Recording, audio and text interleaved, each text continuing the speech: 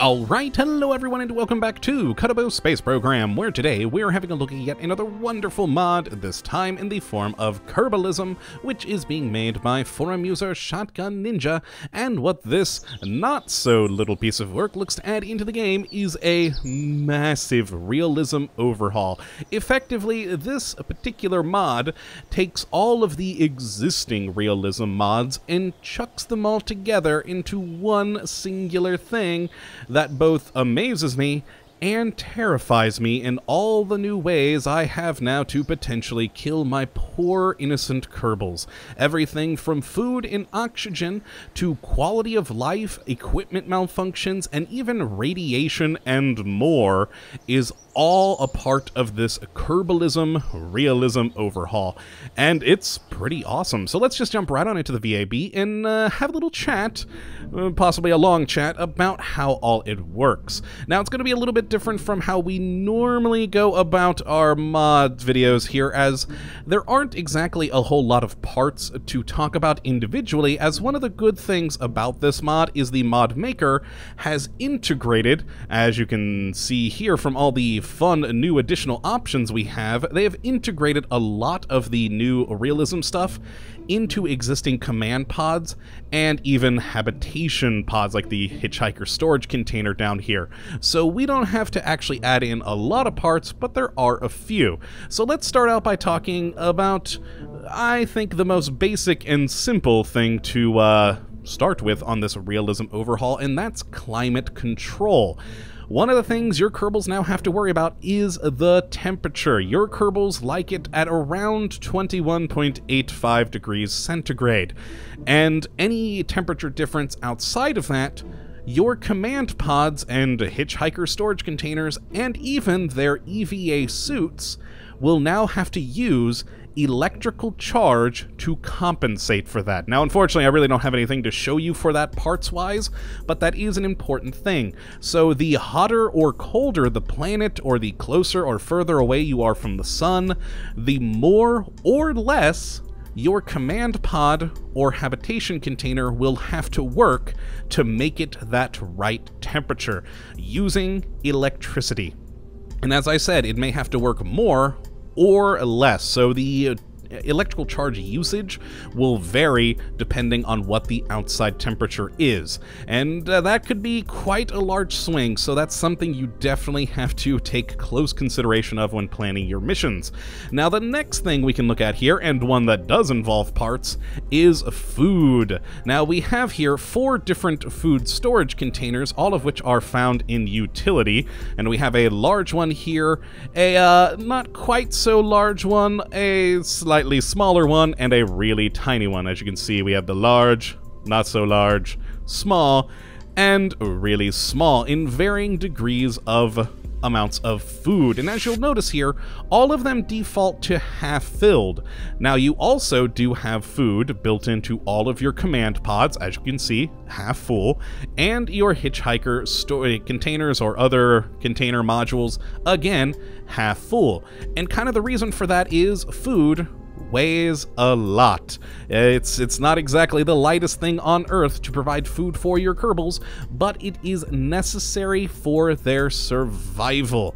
You have to have it to eat, and without food, your Kerbals will only survive for a couple of days, which means mission planning is going to be important. You're going to have to make sure you have enough food in these containers or in your command pods to last that mission, or you need a greenhouse, which we have down here. It's another part added in, and we can open the shutters, and this greenhouse will produce food so long as it has light to help things grow. Now, if it doesn't have natural light, you can actually also use these lamps, and you can turn up or down the lamps to different degrees of intensity to help increase or decrease the growth of the plants in the greenhouse.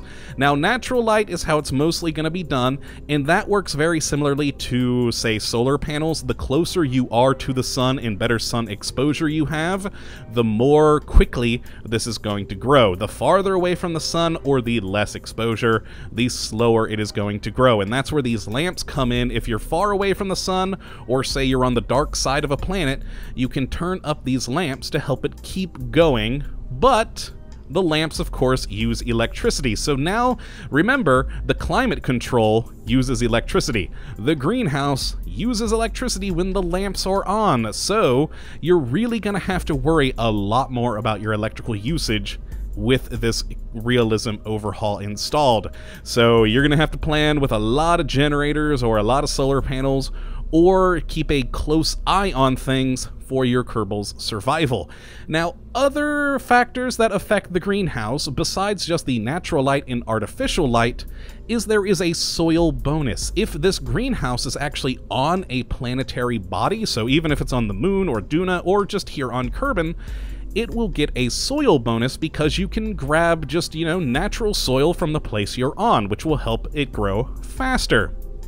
You also have a waste bonus. As your Kerbals are in the, whole space station or colony, whatever you have, they're going to produce waste. The more waste you have, the more you can use it to fertilize the greenhouse, making things grow faster. There's also a fun feature. Now, all of these things affect how fast it will grow, but in the end, you're going to get roughly the same amount of food. And when it's time to harvest, you will get a lovely button on the UI that just says to harvest the food. Thing is, though, you may run into times when perhaps you didn't plan correctly with your storage containers and you need food right away. There is also an emergency harvest button that you can press, which will mean you will get the harvest right then and there, but the harvest is early, so you're not going to get nearly the same amount of food as if you were waiting. But it's definitely a either-or game. We either harvest now and get some food, or try and wait and have the potential of dying of starvation, which isn't exactly something you want to have happen to your Kerbals. And that's really all there is for food. So the next thing we have is oxygen. Again, every command pod or habitation module has oxygen, and it's full all the way up, but we also have these lovely little oxygen tanks here, which also full all the way up, and they will, of course, provide you with oxygen, required for breathing, and a Kerbal cannot live for more than a few short minutes without oxygen. So always have it on board. They definitely need it. Now, as for weight, it doesn't weigh nearly as much as food because it's air. It's, weighs next to nothing. So it won't add a whole lot to your ship, but again, you're going to have to make sure you have enough for that long journey.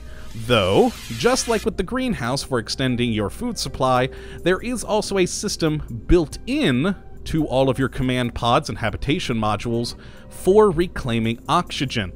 If we actually go up to, say, the cupola module here, you'll see that we have a scrubber.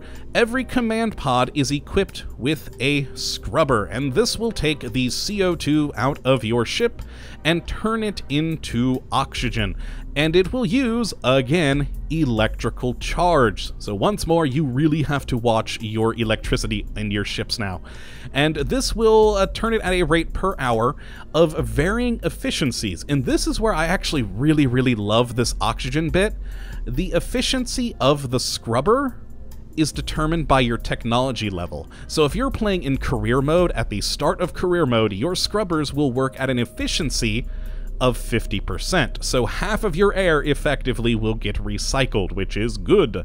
Now, once you get the miniaturization technology, it goes up to 60%. Precision engineering technology, 70%. Science tech, 80%. And finally, the last technology upgrade that will increase the scrubber is experimental science, and that will make your scrubbers 90% efficient. So they will recycle 90% of your air, and that is just freaking wonderful. Now, and that's actually a really, really good tech to have. Now, since we're in just sandbox mode, we by default have everything, so we will be running at 90% here on this video.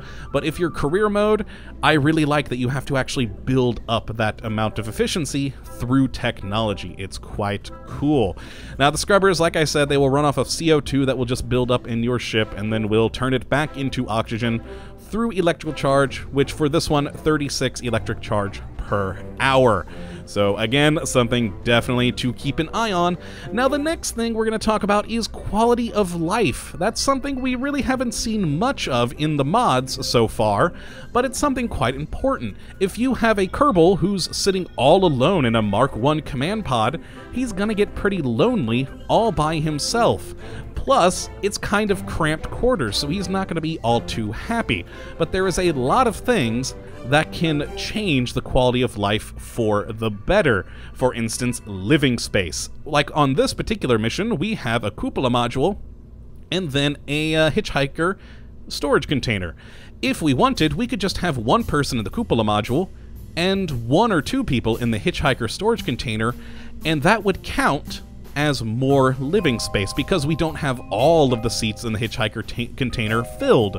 So for every empty seat in your ship, it will count as more living space, which will make your Kerbals happier because they want to stretch their legs and, you know, go about the place without having to bump into people constantly. Now, of course, also an important thing for Kerbals is company. So if they're on their own, they're going to go a bit stir-crazy. If they're going to be with other people, they'll be a bit better. But if it's multiple people in cramped quarters, so if they don't have much independent living space, they're gonna be at each other's throats, which is not a good thing. Another thing is crew rotation. Your crews like to have a break from time to time from their other crew members. So if you have multiple hitchhiker storage containers, you would want to actually rotate your crew in and out of them so that they deal with different Kerbals on a day-to-day basis. This will make them happier and have a better mental state overall. Next is entertainment, which is a very interesting thing. Certain modules will produce entertainment. For instance, the cupola module will produce entertainment at a factor of 2 because it's a lovely place to view space from. The hitchhiker container also does have a happiness factor because it has all of those little, you know, storage containers full of games. Now finally, from a part that is added in, we have this gravity ring, which adds into the game a much larger habitation space, so it really increases the habitation, so that it makes them very, very happy to be there. And it does have entertainment at a factor of 3. So it's entertainment, it's extra habitation space. All in all, it will make your Kerbals a heck of a lot happier. But notice, the gravity ring uses 0.5 energy per second. So again, you're going to get a lot of happiness and a lot of extra living space, but you're going to have to use electricity. And of course, it also has food, oxygen, and something we'll talk about here in a moment with shielding. Now, about the quality of life, if you don't allow your Kerbals to have a good quality of life, if either they're all alone by themselves or in cramped quarters, eventually they're gonna snap. And there's different types of breakdowns that will affect your crew in different ways. The first is mumbling. A Kerbal has been in space for too long. Now, you have no bad effect from it, but it's a sign that things are going poorly. Now, that's typically is if you just have one Kerbal all by himself. He'll start mumbling to himself. If you have multiple Kerbals together, they'll start arguing. Again, no bad effect will happen, but it's a warning sign of things to come. If you don't, fix their quality of life issue, eventually things will start to happen. For instance, you'll have the fat finger event. Basically, someone will press the wrong button on a control panel and you'll actually lose science data. Another is a Kerbal will go into a rage and a random component on the ship will get broken, which we'll talk about malfunctions here in a little bit. Another one is the Kerbal will become depressed and he won't respect the rationing guidelines of your space program, and so you'll lose food. And the final one is someone on the ship will turn the wrong darn valve and you'll actually lose oxygen. So if you don't keep your Kerbals happy, bad things will happen.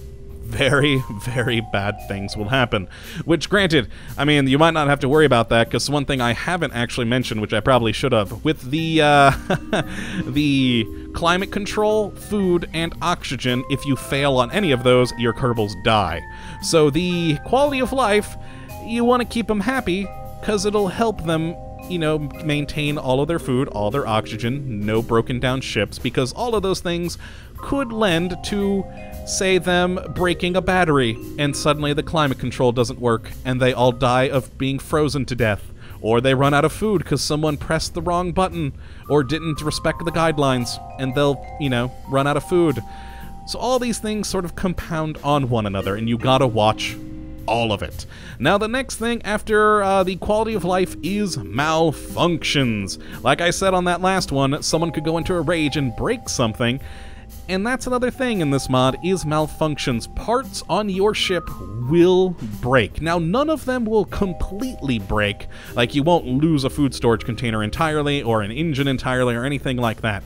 What they will do is become less effective to where the point where you basically shouldn't have it. Like, engines will overheat faster, solar panels' output will be reduced in half, converters will be reduced by half, drills reduced by half, reaction wheels the torque will be reduced by half, antennas will only work at half the range, which is, again, something we're going to have to talk about here in a little bit. We have antenna range now, but yes, your different parts will malfunction, making them less useful, and thus could compound issues to where your Kerbals die.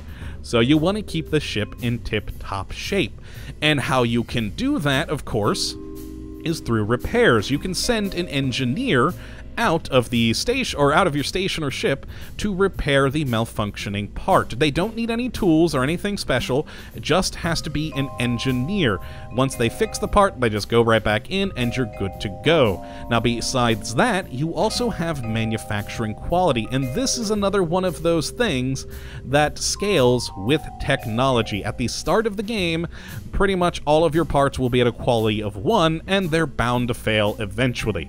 Once you have advanced construction, they'll only fail at about a 50% rate. Specialized construction, about a 25% malfunction rate. Composite technology, 16% rate. And once you get metamaterials technology, they only fail at about a 12% rate. So it gets a lot better the better your technology, which means that, you know, your space program's doing pretty darn well. Now, the next part, which again I hinted at with the losing signal, is signal.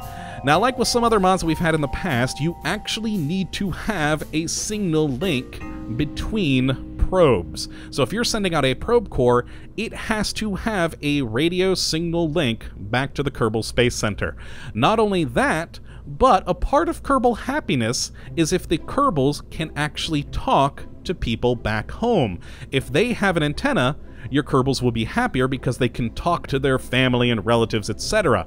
So if you don't have an antenna on board, your Kerbals are going to be less happy and probes won't work.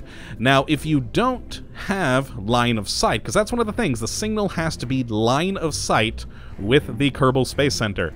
If you don't have that, say for instance you're on the other side of a planet, on the other side of a moon or something like that, you can use relays. We can toggle relay on any different communication dish that is in the game, including one that they add specially for it, this Communitron 8 right here. Any one of them can be added to a relay. Now, once you activate the toggle relay, guess what? It uses electric charge, because it's basically using part of its dish to always be active to transmit data. And with a relay turned on, you can have these on scattered all around the solar system, and any probes will bounce their signals off of relays to then bounce it back to the Kerbal Space Center. So that way you don't have to have line of sight.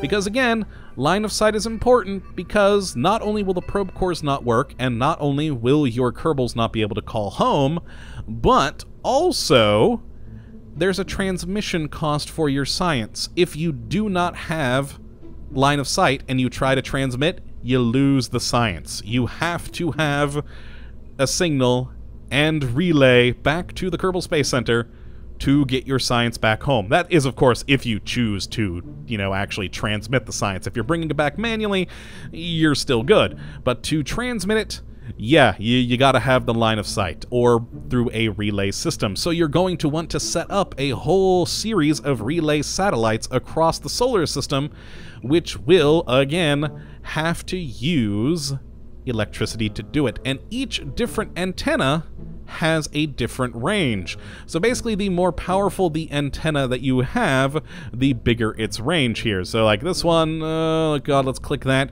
It's 139.9. I don't know what those units are supposed to be, but GM. Whereas this one over here is oh no, that's 139.9 as well. What is this one here?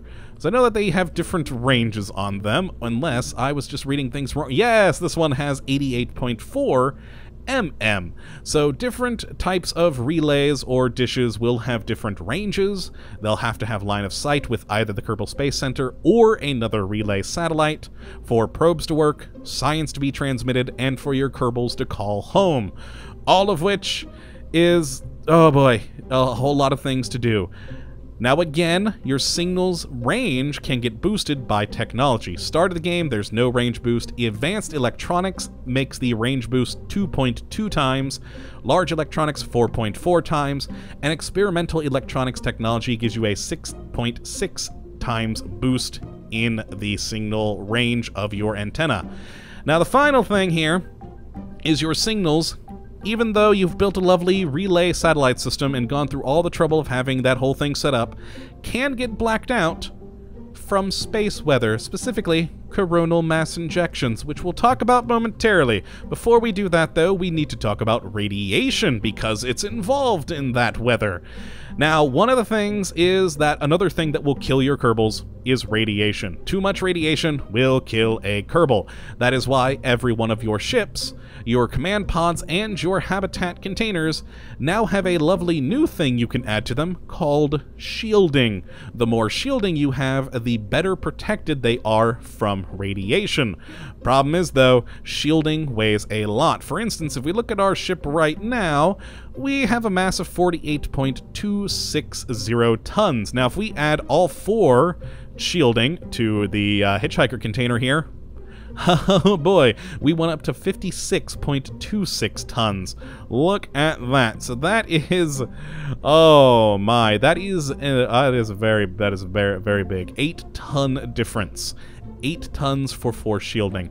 And that is something, again, you're gonna have to want to watch. If you know you're gonna be experiencing a lot of radiation, like on a trip to Duna, you're gonna get a lot of radiation. You're going to want some shielding, but you have to balance the amount of shielding to the weight and fuel consumption of your ship, and, you know, how much you want your Kerbals to live. All good things. Now, another thing you have to take into account is magnetospheres. For instance, if you're in orbit around Kerbin, the magnetosphere actually protects you from radiation. Duna, on the other hand, doesn't have that, so in orbit around Duna, you'll still get radiation. Now, if you're just out in between planets, you're going to just get background cosmic radiation, but also around planets you have radiation belts, which crossing through will expose you to extreme levels of radiation, so you need to do it quickly. And finally, with the radiation, is the storm radiation, and this is to do with space weather. Every now and then the sun likes to kick up a coronal mass injection, or ejection rather, and this will send a corona that will basically send a crap load of radiation through the entire system. Now, you will get warned by the game before one of these events happens, because if you are in the direct path of this, your Kerbals are going to get a crap load of radiation. If they're hiding in the shadow of a planet, they're a bit better off. And this storm radiation will hit, and just, if you're inside of a magnetosphere or on the other side of a planet, you're safe. Otherwise, you're screwed. And when this happens, not only will your Kerbals get a crap load of radiation, but also your whole relay network will go black out. You will have no signals going while that coronal mass ejection is happening. That radiation storm is just screwing up all the signals, so you cannot communicate. So it's something you have to worry about. Now, that is it for all of the fun new things you have to worry about, which you may now be thinking, how in the crap can you plan a mission taking all of this into account? Well, thankfully the mod gives us something for that, the planner. You'll notice we have this little thing down here, this button. is our trip planner, and what this will tell you is how much you have of everything and how long it will last you, which is good. Now, right now you can see we have electric charge. It shows us that we have that much electric charge, how much the ship will consume, how much it generates, and the life expectancy. Same thing for food. We have the total, the consumed, the cultivated, and the expectancy. The oxygen, we just have the storage, consumed, recycled, and the life expectancy for this one, quite a long time, 6 years and 144 days. And then we have the quality of life, which for these guys is modest. Their entertainment is good. Their other factors, they can call home through the radio, so that's always nice. So the time to instability, basically they can last 5 years before they start going stir crazy. Now, next you want to do is actually click up here at the top, and that'll go to page 2. Where you have radiation, reliability, signal, and environment. Now, the radiation, it shows if you're in the magnetosphere, how much you'll get a radiation belt, how much you'll get, how good or bad your shielding is, for us poor, and then the life expectancy. So right here, it breaks it down into different things. So cosmic radiation, we can survive for 308 days and 3 hours. In a storm, we can last for 3 days. Going through a radiation belt, we can last 3 hours and 42 minutes before our Kerbals kick it. Reliability, well, we'll have 0.97 malfunctions per year, not that bad. Redundancies, we do have 2 different antennas and 2 different batteries, so we have multiple redundancies there. So quality is good, and, it says engineer is no, but I actually have an engineer in here. I think it's only detecting the command pod. So I have Jebediah in the command pod, so he is the pilot. I do have an engineer, though, in here, so that is actually not showing quite correctly. Now, for signal, we have our total range, if we are a relay, which is yes, our transmission rate, and our error correction, which again is that those different numbers for the tech. And finally, the environment, how much temperature we can survive, the temperature drift we can deal with, our inside atmosphere, which is no, because we're not in an atmosphere. Well, technically we are, but we aren't. And how long we can last in the shadows, which is important, because we can only last, with this ship, 10 minutes and 46 seconds in the shadows. So with all of our electrical charge, that's how long we can last before freezing. Which should, hopefully be enough, hopefully. And the fun thing is here, these numbers of the expectancy can change. Now, you guys probably can't see this because of YouTube quality, but we have 2 other things here which I wish would really be changed here. We have a gray background with light gray text, and up here is Kerbin, and here is low orbit. So with the planner, you can change what planet you're wanting to go to. So for instance, if I want to go to Eve, you'll notice that a lot of these numbers are changing as I am changing the planet, because we're having different situations, so our life expectancy and expectancy of stability, etc., is changing as we're going to these different places. And we also can choose between low orbit, orbit, high orbit, and then landed. And all of these things will tell you about what you're going to need to get there. Best case scenario. Best case scenario. If something goes wrong, you're screwed. But it will tell you your estimates of the best case scenario to get to whatever planet or moon and to where you want to be there, which is always good.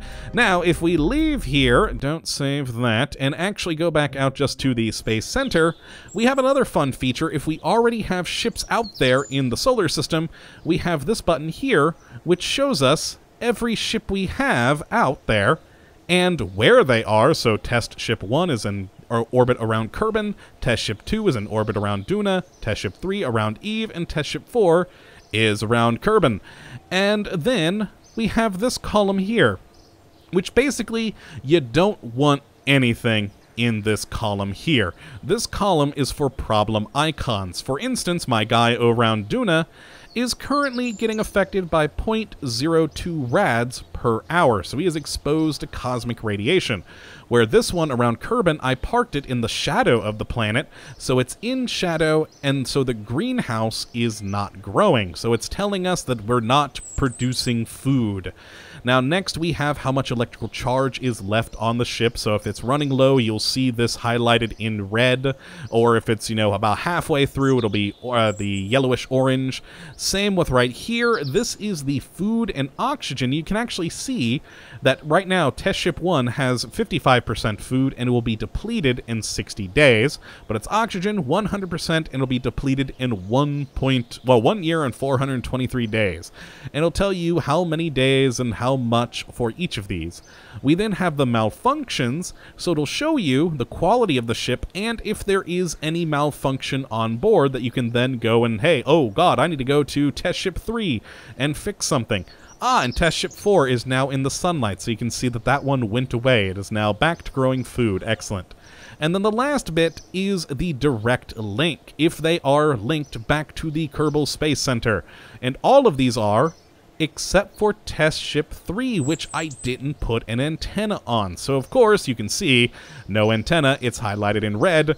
They're screwed, basically. They have no way of communicating with home, so they're going to get mad after a while, and they can't send back science. And so this is good because you can monitor all of your different ships, and what's fun is that even if we say go to one of these ships, like, we'll go to this one, sure, what the heck, and we go to one of our ships, we can still bring up the monitor here and see how the other ships are doing. So while we're flying around, we can see, oh crap, I need to go over to Test Ship 1 real quick because they're having a problem. Because that's one of the things about this mod, it has a background simulation running at all times. So no matter if you're flying the ship or not, all of these various things are going to change constantly.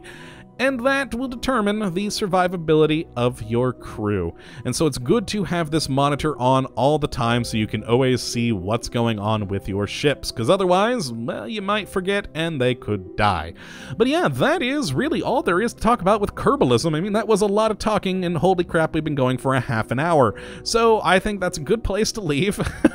It's basically just a big summary of everything, but hopefully it helps out some of you guys who have been wanting to try out Kerbalism but don't quite understand it. And if you'd like to try it for yourself, definitely do. It is great, if a little bit overwhelming. Link is in the description as always, and definitely go have fun with it. Go and try and kill your Kerbals through radiation or something, I don't know. But enjoy yourself, and of course I hope you have enjoyed this video and that you do come back for the next. But until then, thank you for watching, and as always, have a good one!